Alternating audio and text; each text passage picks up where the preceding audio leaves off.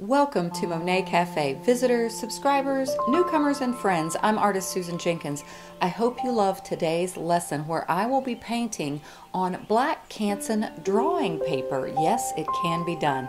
Oh, and if you haven't subscribed, I hope you will. I'd love to have you as part of the Monet Cafe family. I was really happy with the result I achieved using a new strategy with black drawing paper. Now, I have used this black Canson drawing paper to paint on before, usually with harder pastels. But this time I tried a new approach that you will learn about soon. And because so many of you have asked about the music that I use, particularly in a video I did of an alcohol wash with some beautiful blue flowers, this is the same song. It's from the YouTube audio library. I don't have to worry about copyright issues. It's called Frolic by E. Jammy Jams. The reference image is one of my own. I will be providing this image to my patrons from my Patreon page. And this was from a trip, I believe, to North Carolina in our conversion van mini motorhome. My son and daughter-in-law love the tiny living so much, they got their own conversion van. And it is such a blessing to go on trips with them. Now, we may live tiny in the van, but we certainly don't eat tiny. It's amazing the meals we can create in the baby kitchen. Oh, and Jackson loves to travel too, and sometimes meet new friends. And those are a few of the reasons I like traveling, but also because I can capture some great reference images. It is my goal to take my show on the road, so to speak, and my patrons are helping me to do that. As I said before, I use this Canson black drawing paper pad often. I actually can just do some little paintings in it, which are fun, especially, like I said, the harder new pastels or Rembrandts. But I can actually use some of the softer pastels on this too. I use this for lessons. This was a lesson on all the different strokes and mark making you can do with pastels. But I also use it for storing pastels, especially when I'm not at home like I am now. It's a great way to store your pastel work and protect it between sheets of glassine or tracing paper. And here is a sneak peek to an upcoming painting tutorial. Can you tell I am missing Tampa? We're in the middle of a winter storm here in Mississippi. All right, here we go.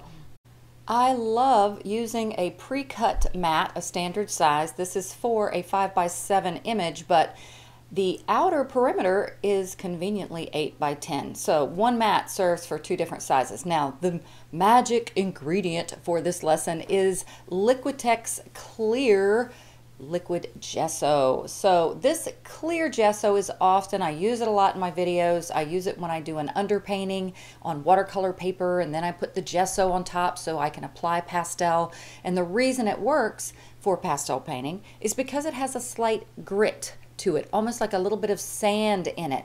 So while the black paper served okay for painting with harder pastels, it really didn't get a lot of layering because the paper doesn't have any tooth or any grit like we talk about a lot with pastel painting. Now, normally I would put the gesso in a little dish, but I was kind of being lazy here and just putting it directly on the brush. But I want you to notice my strokes as I'm applying the gesso. I'm actually painting in the same direction as the elements in the reference image, which gives a nice textural feel and a feeling of energy. Now, it will warp a bit. I just kind of rolled it a little bit while it was drying, and the final painting ended up being very flat. These are my initial pastels. You'll see me grab other colors as I work, but most of these are from the Paris collection. It's a 120 half stick set. I really like it. I do have it listed in my Amazon shop, where whether you buy it from there or not, you can conveniently find it in the link in my description of this video. And I will be keeping this first part of the lesson in real time and only speed it up a little bit at the end. So I wanted to let you guys know that working on a dark surface is interesting because it's already dark. How do you get in your dark values? I'm actually using a purple here. It looks different on the paper than it does in my hand. Now you can see it a little better. You can kind of see where I painted with the gesso a little bit of a tree line, and I really did like creating it this way. It sort of gave me a guide as to where things were, which was interesting. What I'm doing now is I'm using what I have learned about color temperature. Now right now, doesn't that blue look incredibly bright? It's because it's on the black surface, but as I add other elements, it will gradually not look so stark. So it's like I always say, color and value is determined or perceived by what's around it. So right now all it has is that black surroundings. So as I add other colors and values, that perception will change. It's really quite fascinating. Now, why am I using these blues and purples? In the reference photo, I often say reference images lie, and I shouldn't say they lie, but they capture everything based on the camera's automatic settings. So unless you purposely change some of the settings, specifically the aperture, it's going to try to focus everything, and it often doesn't represent things well for painting. In my last video, I taught about color temperature, how it behaves in nature, but we can exaggerate these things to give a more interesting, colorful, and painterly end result to our paintings. Also notice how I'm working very loosely over the entire area. I advise always not to get bogged down into any one area, because what's going to happen is you may end up with your painting not being consistent with value and color unless you try to get the majority of the large shapes, colors, and values down first. I find for me it's the best way to paint. I have seen artists who quite wonderfully work from a teeny area and detail it all and work out.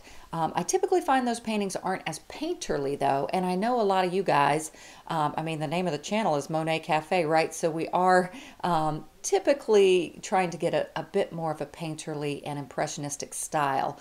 At least I am anyway. Now, once again, notice the big shapes. I decided to make the sky, rather than in the reference photo where the bands of the clouds are kind of going like a horizontal band to almost a bit up to the left, I decided to make it reaching up. I wanted to make a little, I decided in the little grasses down below, I wanted to make a little patch of some little sweet little flowers. And I love to create paintings where it looks like creation is praising the Lord. And often I will exaggerate things or create a sense of motion to lift the eye up or to give some sort of energy and just drama to the final painting.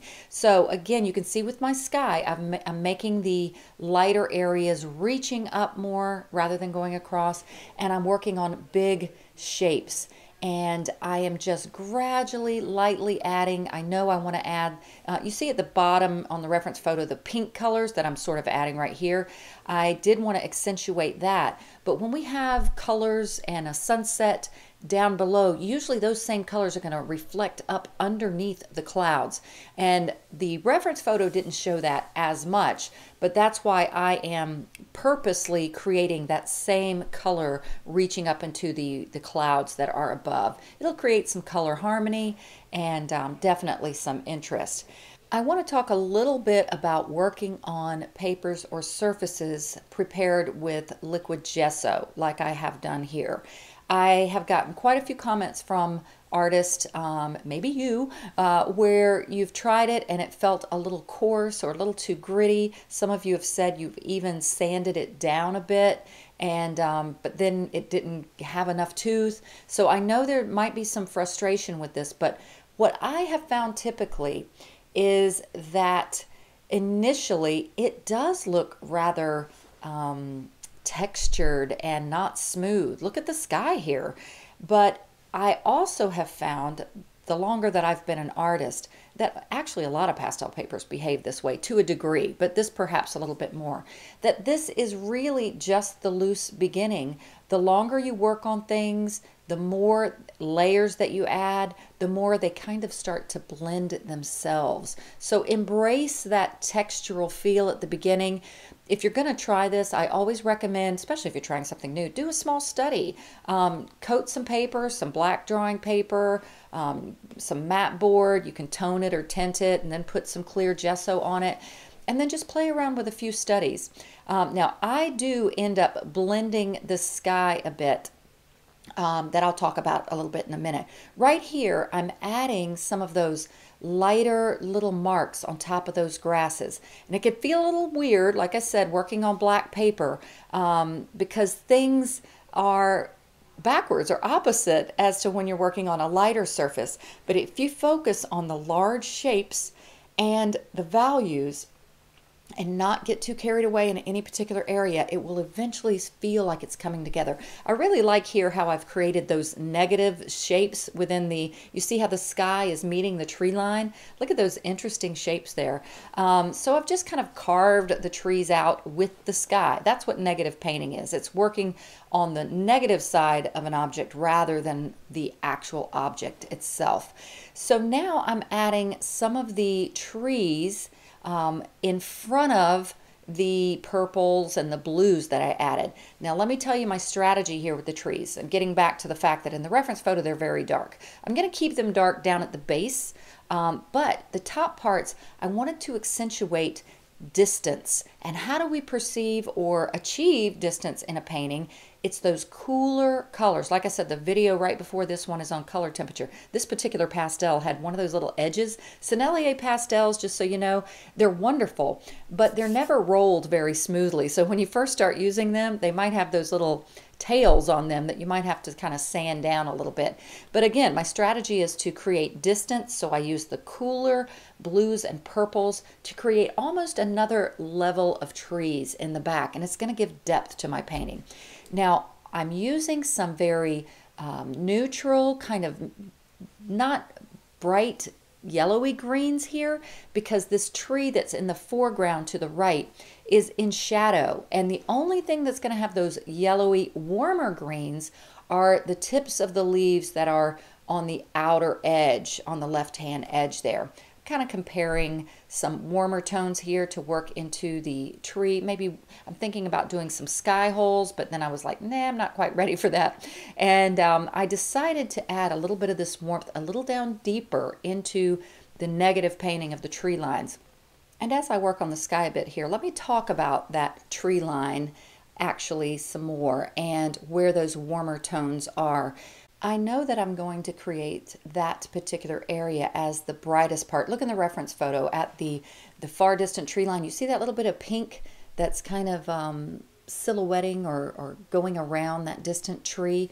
That's what I'm going to punch up with color. I wanted to keep it a lighter value, but we have a tendency sometimes to go too light with sunset type of scenes like this. So I encourage you, and what I've learned is to resist the urge to go light, like the lightest value yellow you can find or the lightest value pink, and instead go brighter with color intensity. It doesn't necessarily have to be a paled out value. Also too, when you're carving in sky holes behind areas like that where the tree's reaching up and you see some of the pink, eventually you'll see me working on that area again. Try to use a value that's a little bit darker than the value that's reaching up above it. And I'll try to talk about that more once I'm actually working on that area again. So you can see I'm just gradually working in some sky colors. I am using the reference photo as a guide, but not as a strict guide. Again, I am trying to give my own interpretation of this. I was now looking back, I covered that white up. I had just said about working brighter and not necessarily lighter, so I wasn't quite sure about some of the lighter values I add there. And again, in a minute you'll see me, I do blend the sky, and you'll see what blending tool that I use that I forget to mention sometimes. It works really good. So there's a little cliffhanger.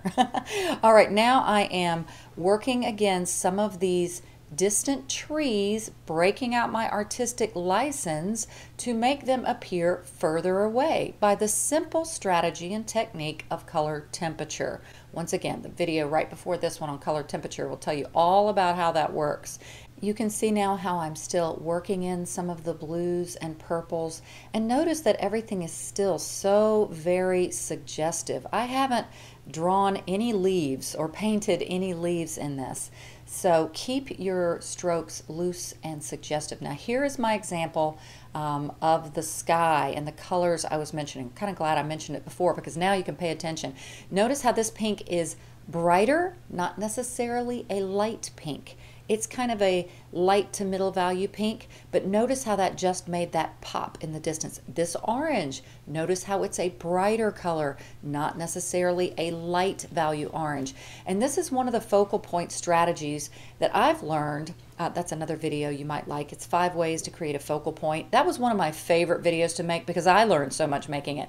But I have learned that color intensity can serve as focal point. If it's the most intense color in an area of a painting, your eye is going to be drawn to that. And surely in this painting, you could see, even in this loose stage, how your eye is definitely drawn to those brighter colors.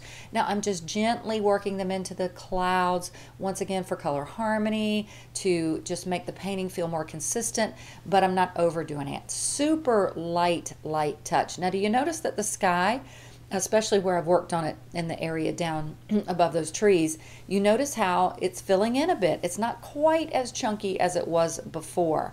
So the more you just gradually layer and keep a light touch, the better you're going to, or the happier you're going to be with your painting. And now I added a little pink to some of those little tops of the grasses. And now I'm going to work a little bit on this bigger tree. There again is that Sennelier pastel that had the little tail to it. It wasn't smooth on the end. So I'm kind of trying to work it down, turning it around, trying to get a smooth area.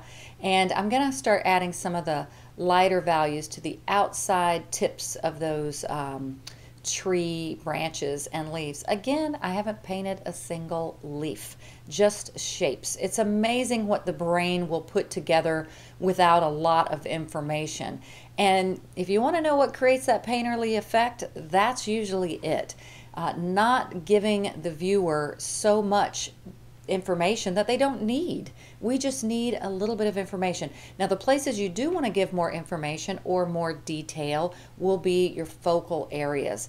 Once again, about focal point and the bright colors drawing your eye in, detail is another one of the focal point strategies. Your eye will go to detail versus non-detail. So reserve your detailed areas for where you want the focal point. Now do you see this little I love these interesting greens. It's a cool green, sort of right before you get to turquoise. So it was a nice green to add to those little tips of the grasses in the foreground reaching up. And I just decided to tone down some of those background trees, lighten them up. It's a lighter value, so I'm using that in my favor. Often you can use a lighter value, even if it's not the exact color, once you've got a few layers down, just to soften things like I'm doing here. But that little patch of grass in the foreground, you see now how it's starting to stand out. One of the reasons is because I'm keeping that black of the paper around it. It has some contrast, which is a third element of focal point strategy, is contrast, the difference between lights and darks. And because there's a decent contrast there, it's going to be more of a focal point than some other areas. So that's what I want to be more the focal point, the little flowers leading your eye up to those distant trees and then the bright glow of the sunset behind it. Then the eye will continue to explore, hopefully throughout the painting, find some fun little places to visit and enjoy. And the reference image was pretty dark, especially with that tree on the right hand side. And I was playing around with trying to lighten it up a bit, but I think I got some of the areas a little bit too light, so I'll play around with that a little bit more later. But it's starting to take shape. It's still very chunky, and this is, again, where I like to encourage you to resist the urge to get caught up or overwhelmed by any particular area that's not working out. I have learned over the years that when something's not working out, move on. Come back to it later, because you will just get bogged down in that one area, get frustrated, and your frustration will affect the rest of your painting. So I wasn't super excited about some of those strokes I made with the leaves in that tree, but I'm like, you know what, let me go somewhere else. And so now what I'm doing, I'm kind of negatively painting some of those teal colors in the tree. I don't have where they are just right, but it's kind of like a little color note for me to remember that I want to add some of those teals. And that's a perfect example, again, about color value getting a little bit darker when you carve them in as what's called sky holes, which are the little spaces in between the tree branches that you see. And that also is what's called negative painting. Rather than drawing all the branches or the leaves around the holes, you do the whole mass of the tree and then do like I'm doing here, carve into the spaces negatively. I'm going to zoom in just a second on this little area that I'm working on so that you can kind of see it a little more clearly. And once again, it's negative painting, kind of carving in. And sky holes are a bit interesting and challenging. And I love to see artists who have just mastered it so well that they get everything right on the first stroke. I don't always do that, but I think I'm getting better. And you know, that's just, we just have to be happy that we're getting better and not always compare ourselves to everyone else. All right, now you can see where I have carved in a little bit of negative spacing there with some of the pinks and the orangey colors behind the trees. And now I'm using this more of a deeper turquoise color to do some negative painting. Well, first add some of that color to the tree tops there, and then negatively paint the color in some areas in the little spaces where those trees might be peeking through. Also here, I know that down in the shadowy areas of this tree, the larger tree on the right, there's going to be some cooler tones, so I'm adding that as well. And at this point, I have the majority of the black part of the paper painted on with bits of it peeking through, which I actually kind of like. I really do enjoy working on dark surfaces, but like I said, with playing around with the clear gesso, it's probably a good idea to do some smaller studies if you decide to work on a dark surface. Now, they do have dark sanded surfaces as well. I know that UArt makes a paper UArt dark, and also I believe Sennelier Le Carte Pastel Card has some dark surfaces. I know they have a really nice kind of midnight blue color, and so you can play around with papers that are already sanded and have a dark tone to them. But if you want to play around on regular paper like this Canson paper, you can do so with pastels alone, like you saw in the beginning of this video, where I just used some harder pastels such as the Prismacolor New pastels, or Rembrandts are a little bit of a harder pastel. And then you can throw in some softies too. I add some soft pastels on unsanded paper, but as a rule of thumb, it's typically best if you have to choose an order to paint in, it's better to use your harder pastels first and gradually get to your softest softies at the end. And the reason for this is that once you get a few layers down, you can't get harder pastels to sometimes even show up. It's like they almost slide across the surface.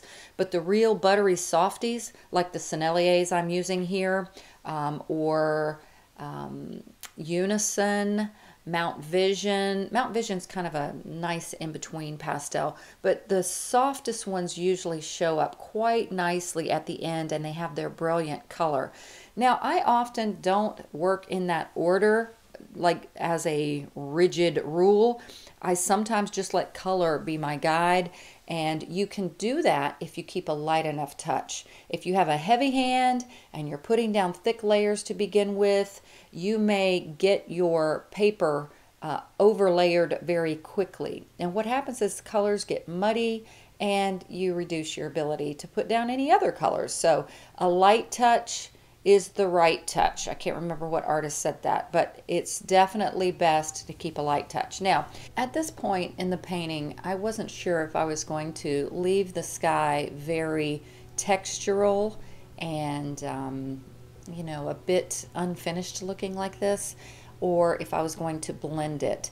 And I decided that it was getting too much attention.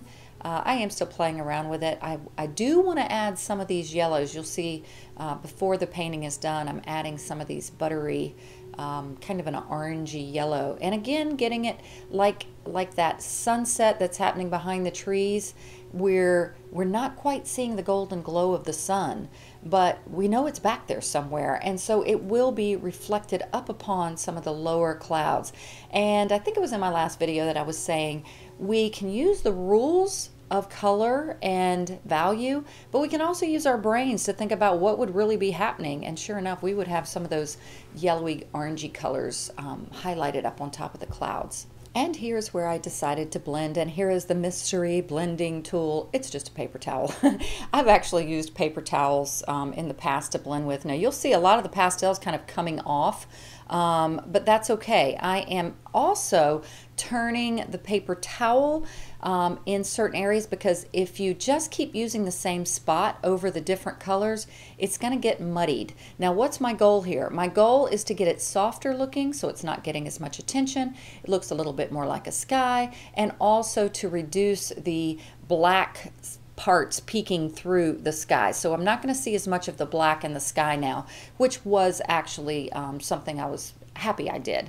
I think it looks more like a sky now, right?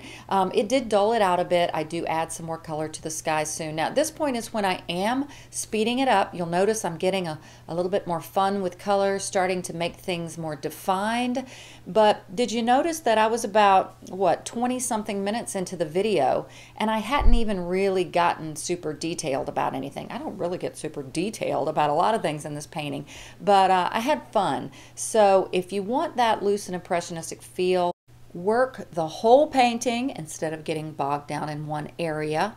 Keep a light touch, and don't be afraid of the yucky stages, because that's kind of how it looks when you get started with a pastel painting, if you're doing it correctly and or with that impressionistic goal in mind. It's going to look a little unfinished before it finally starts coming together.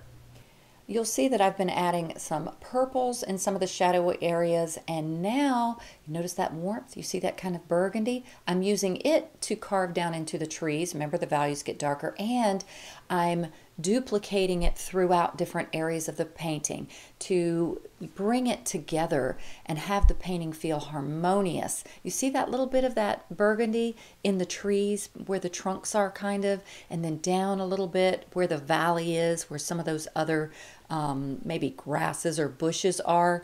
And I really liked giving it that warmth because there's some warmth in the sky, the pinks and the oranges, and it would have felt too segmented if I had warmth in the sky and no warmth in the landscape. So now I'm going to add that lovely song I mentioned at the beginning of the video. You guys can enjoy, and I am going to zoom in a bit more so you can see how I'm working a bit more on these sky holes for the trees. So I hope you enjoy. Watch to the end. Please comment, like, subscribe, and become part of this wonderful artistic family.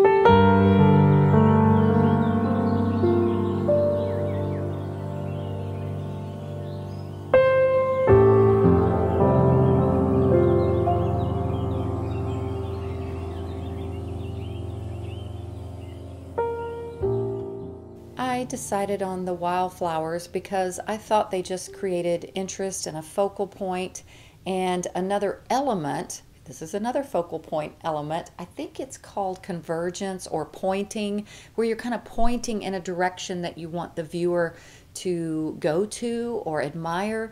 And these flowers were reaching up towards that sky, which will lead the viewer up to explore the heavens.